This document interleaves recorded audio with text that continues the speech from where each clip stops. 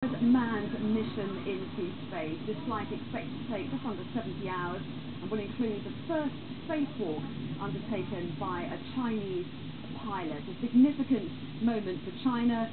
Peter Sharp, I suppose as well, a moment of national pride and a distraction from the milk scandal that has rocked China in recent days.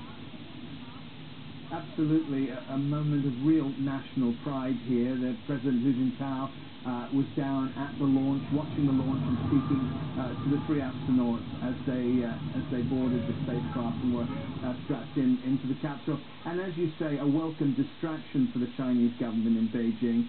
The country's really, and the government has really been rocked by this milk scandal. It shows no sign of going away. 53,000 children have been affected by the milk, and we heard only a few hours ago that the EU is going to stop all imports of Chinese milk products.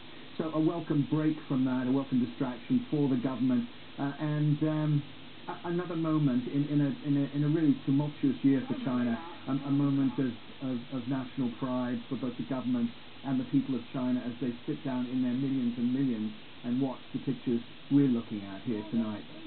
Well, yes, and tell us a little bit more about what drives these space missions, Peter. Is it about economics, about diplomacy, or about technological advancement, or is it purely politics?